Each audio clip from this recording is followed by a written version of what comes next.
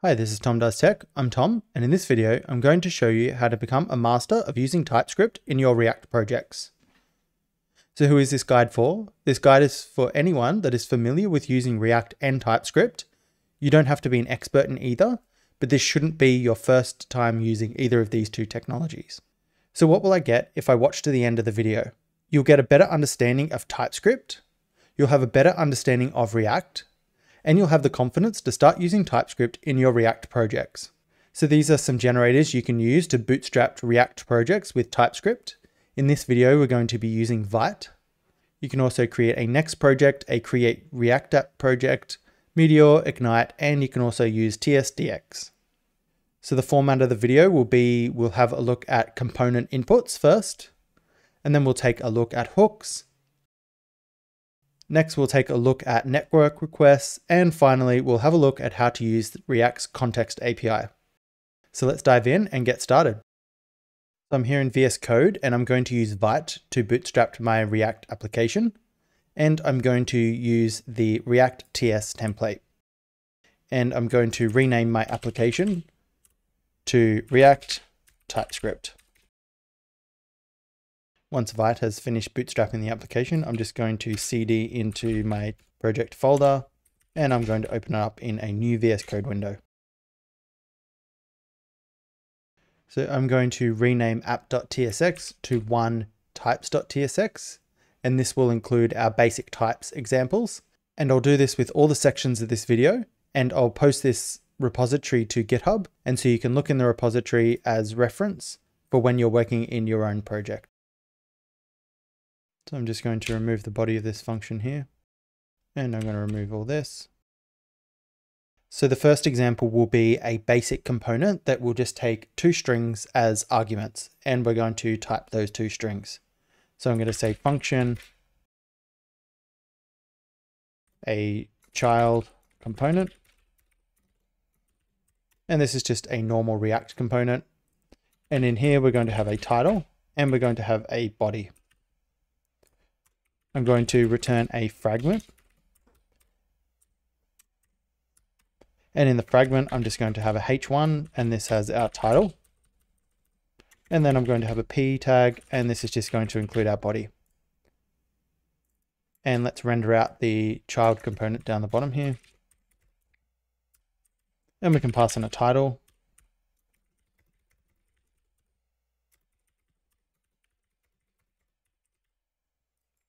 And you can see here that we're getting some type errors. So binding element type has an implicit type of any, and that will be the same for body. So there's two ways we can fix this. The first way we can fix this is to create an interface.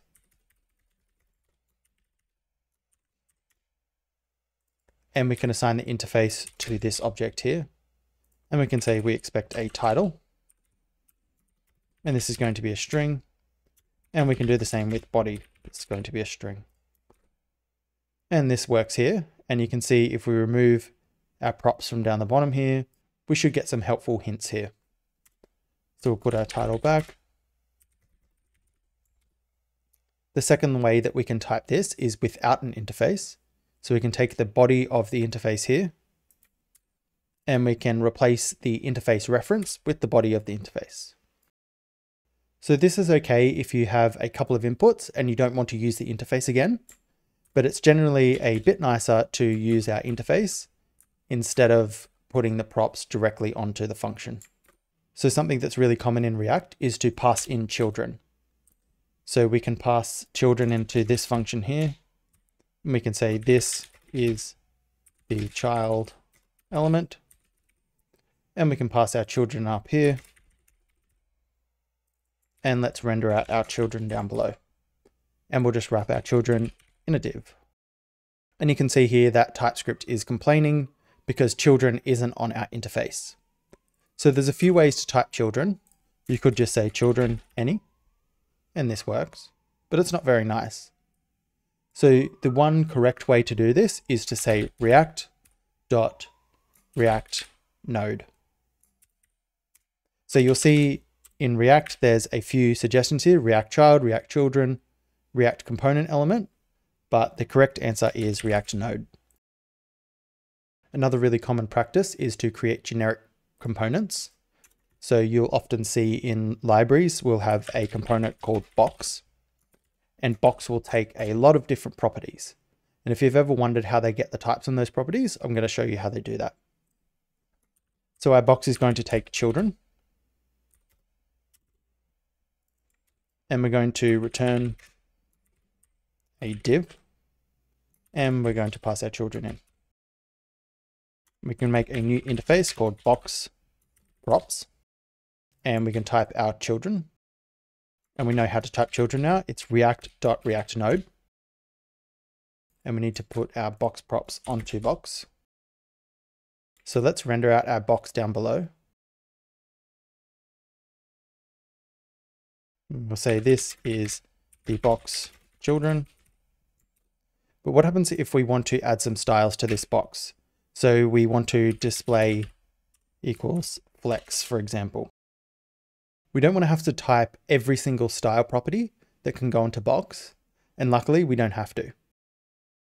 So React comes with a interface called CSS properties. So our box is going to expect box props and React.css properties. And now we can say on our div, we're going to say style equals, and we need to get everything except for the children. And so we can destructure our input object with rest, but it's probably more appropriate to call this styles. And we can pass in our styles down here. So let's start our dev server and have a look at how these styles affect this div element. So you can see up the top here, we have this is our box children, and we can inspect that. And you can see the div has an inline style attribute with our display flex. So let's add a new property and we'll say background. And you can see here we get all sorts of style inputs that we can use. So we'll say background color equals red. And you can see here we get another inline style with our background color. So what happens if we have a generic component like a button and we want to accept any attribute that a button would accept? We can say function button. Again, our button is going to take children. And this time let's put our types inline. So we'll say children is React.react_node. And we can render out our button with the children. And let's go put our button down below here. So we want our button to take children and any attribute that a button element should take. So we can add an and symbol here to extend our types. So we can say React.button HTML attributes, and this is a generic that takes a HTML button element. So if we go back down to our button, we should see an on-click handler appear, and we should see on blur capture, on double click capture. So what happens if we want to accept all the attributes that a button will take and some style attributes? Well, that's no problem. We can combine these two here. So first, let's take our attributes. So we'll spread our props here and we'll call this rest. And we're going to spread the props onto the button so they actually affect the button. And we're going to extend our props here with React.css properties. And now our HTML button attributes and CSS properties will be put into rest and they'll be applied to the button. So let's add a background color equals blue. And we should expect our button to turn blue. So you can see that our button hasn't turned blue, and we have a property on here called background color equals blue. And if we have a look in the console, it will tell us that React does not recognize background color on the DOM. So the easiest way to change this is to change our input props for styles. And so we're going to say and we're going to pass in an object here, and we're just going to say styles, and our styles are going to be equal to React.css props. So now after children, we can say styles. And then on our button, we can say style equals styles. Now, if we come back down to our button, you will notice that background color is no longer valid.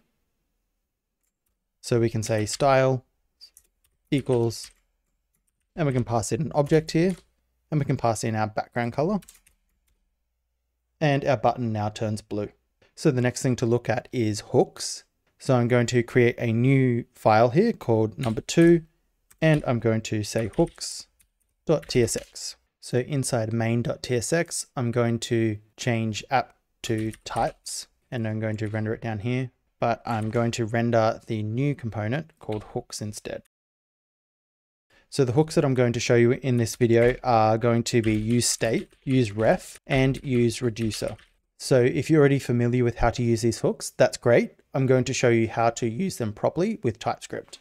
So to show you this, I'm going to create a small to-do app, and I have some styles already set in the app.css.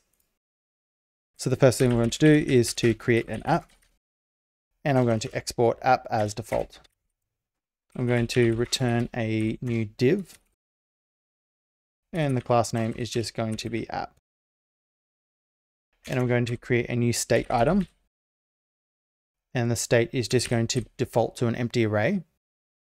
And I'm going to say items and set items. And I'm going to create an unordered list. And inside the unordered list, I'm going to say items.map.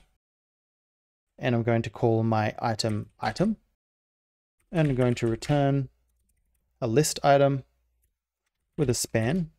And the span is just going to have item.text and a button. And the button is just going to have an X and an onClick handler. And my onClick handler is going to call a function called remove.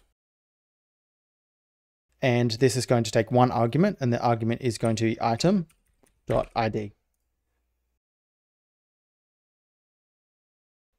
So you can see here that we've already got some errors. Firstly, item.text does not exist on our item. So let's fix this. Let's create a new interface, and we'll call this to-do. And to-do is going to have text, which is going to be a string. And it's also going to have an ID, which is going to be a number. And so let's type useState as a to-do. So there's a few ways that you can do this, but I find the easiest is to pass our to-do item into useState's generic. And so if you hover over it, you can see that it is an array of never. And if we remove this array and we hover over it again, you can see that it's going to be undefined. So we can pass in our to-do item here, and then it's going to be an array of to-dos. And we have an error here because we need to import React. And I believe if you're using React 17, you don't need to do that. So our remove function here is not defined. So let's quickly define that. And you can see here that we get an error. It expects 0 argument, but we got 1. So let's pass in 1 argument here. And so we can say this is going to be a number. And because item.id is a number, this will work. However, we can also do to-do, and we can find the ID of to-do. So we can say ID, and we can say to-do, and this is going to be the ID. And this just tells other developers what exactly ID is and what you mean when you say ID. So let's just console log ID for now. And let's create a new function up the top here. And this is going to be another component for adding an item. So we'll say add item, and we're going to return a div, and our div is going to have a class name equal to add to do. We're going to have an input,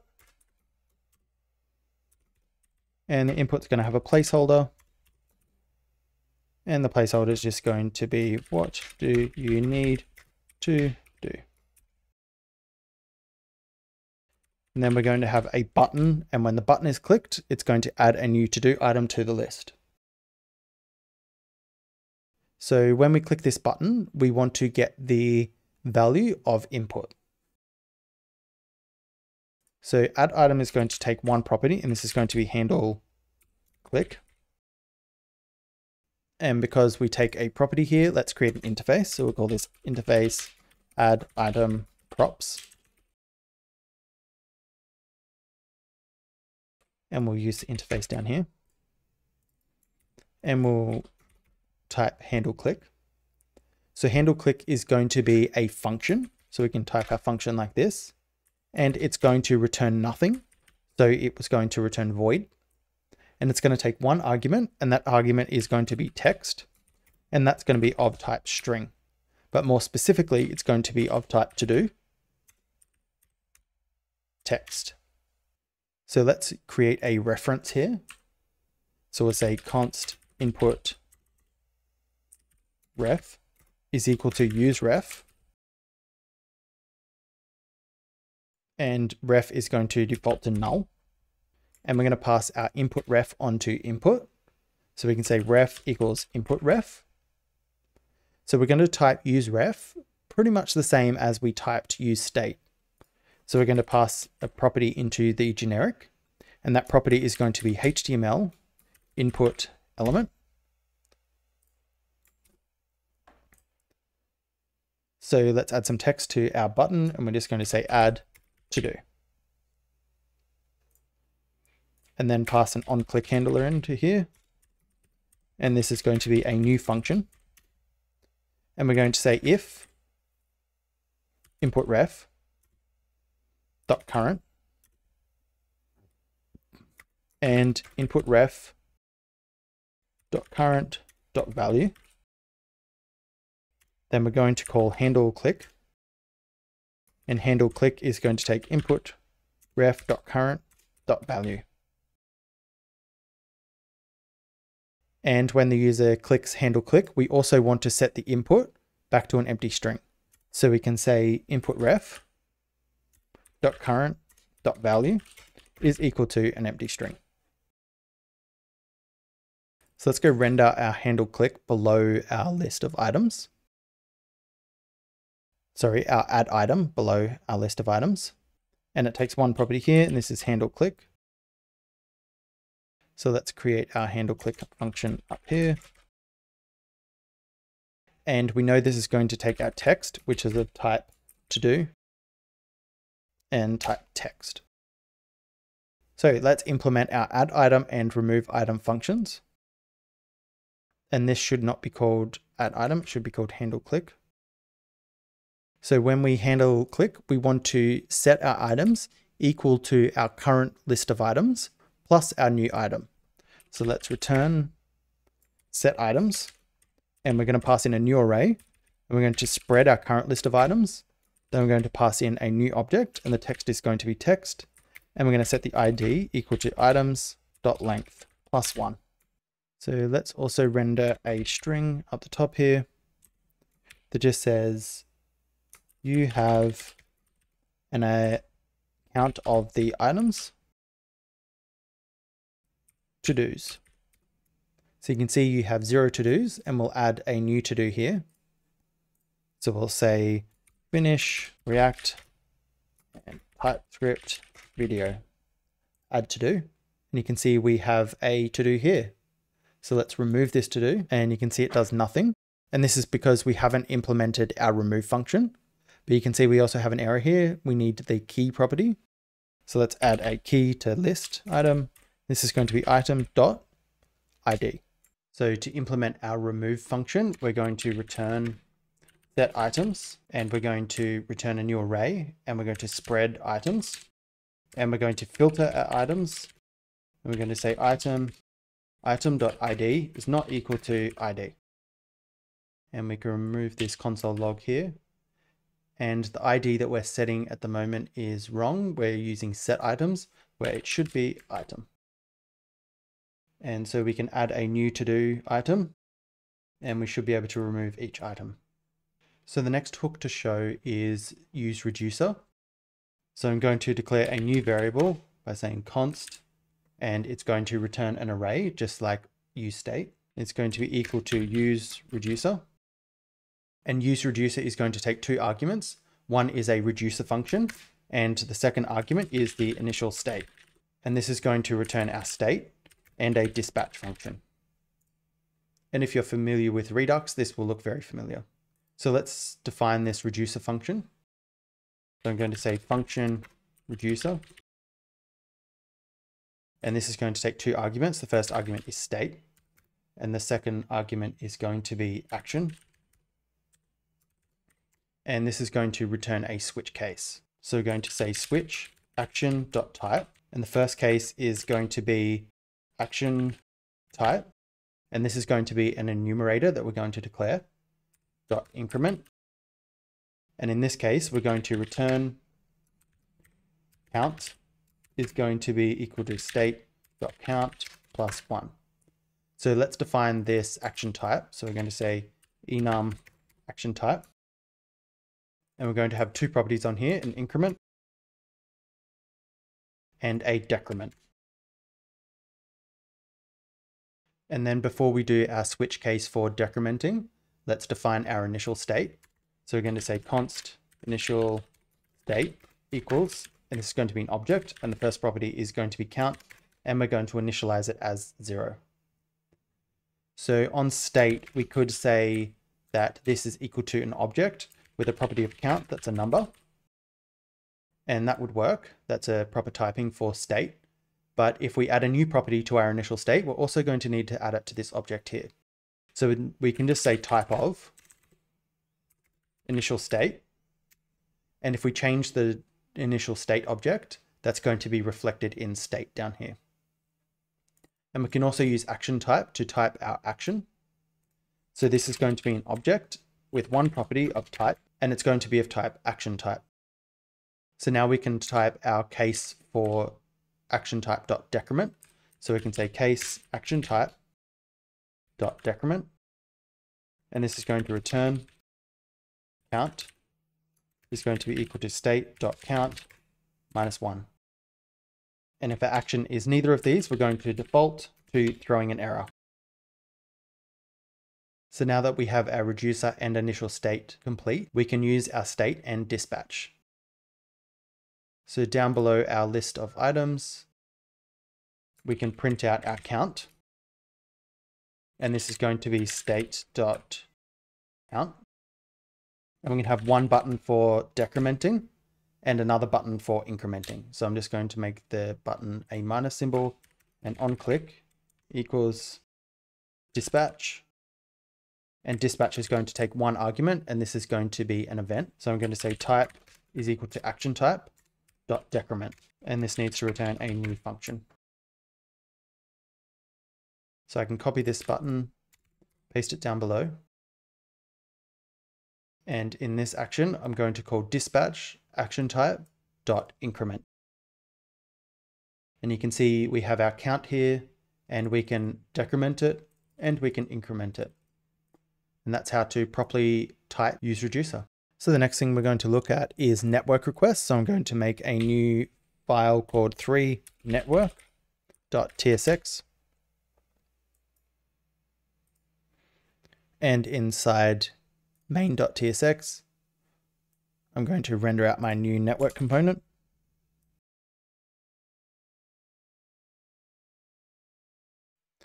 So I'm just going to make a new function here called app, and I'm going to export default app.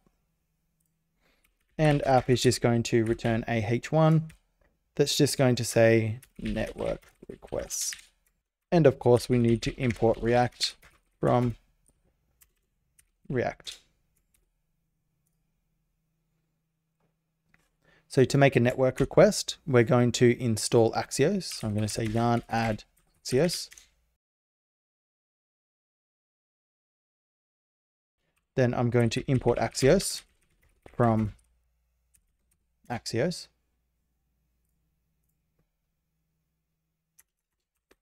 And we're going to make a network request. And so we need to store the data from that network request somewhere. So I'm going to say const equals use state. And it's going to be initialized to an empty array. And this is just going to be called data. And we're going to call this set data.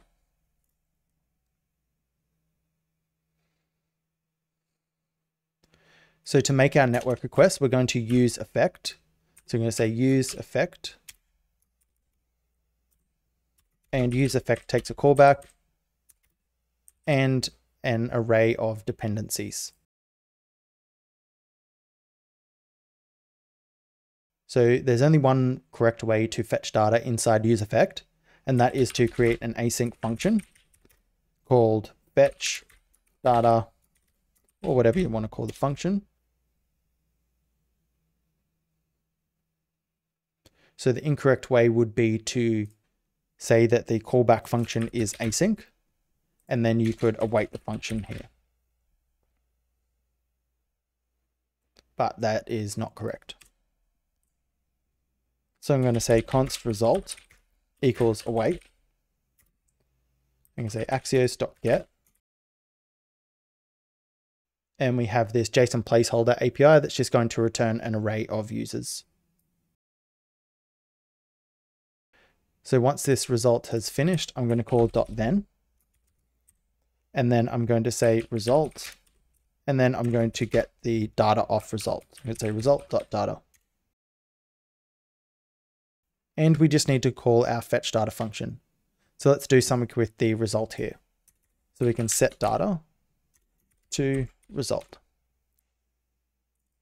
And let's print our data to the screen so we know that it's doing something. I'm going to make a fragment here. And I'm just going to json.stringify our data. So you can see here, we now have an array of objects. So if we wanted to map through this data, we could call data.map, and we could say this is a user. And down here, we could say user dot, but we don't know what properties are on this user. And I'm very lazy, so I don't want to type all these properties manually. So what I'm going to do is copy this, and I'm going to come over to this application here. It's called quicktype.io. And I'm going to paste my data into the input. And I'm going to get the interfaces for the data here. And you can use this for lots of different languages. So I'm going to copy those interfaces and I'm going to put them into my file like this. And I'm going to type my use state as user. So remember, use state takes a generic and it's going to be an array of users.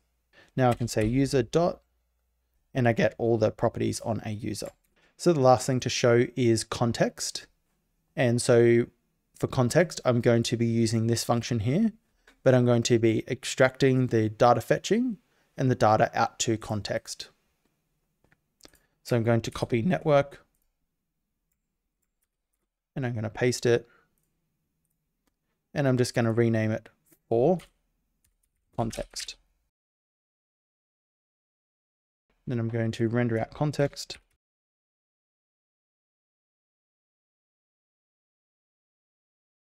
So if you're not familiar with React's context API, that's okay.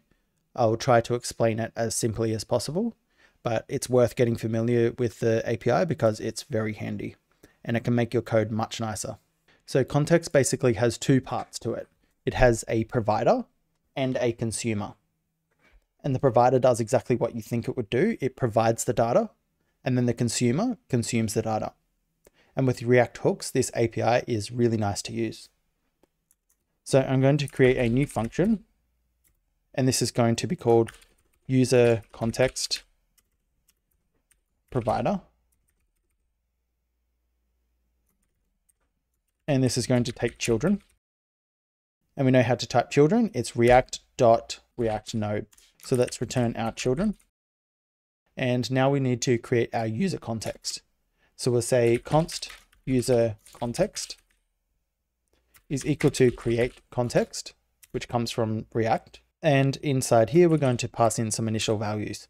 So we're just going to have users is equal to an empty array.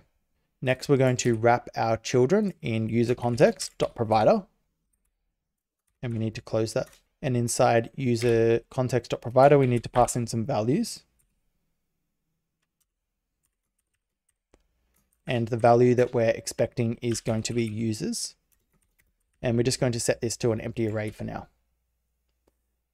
So let's move our use effect up to context.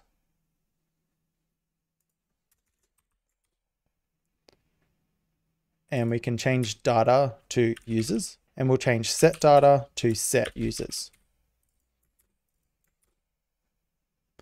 So now we can remove this empty array.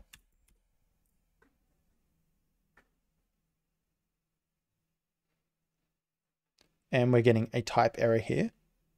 So we need to come up to where we declare user context, and we need to pass in a generic here.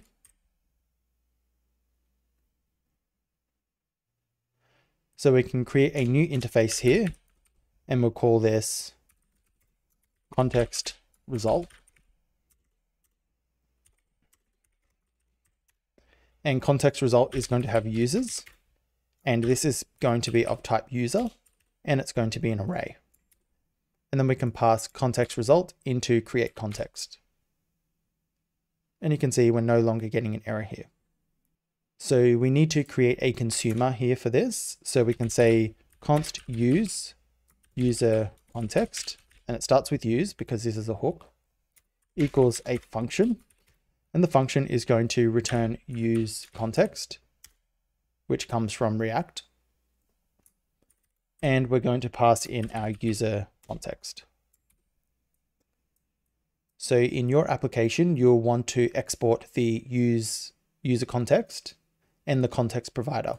And you wouldn't want to put them in the same file as your actual component. So we'll export user context provider and use user context.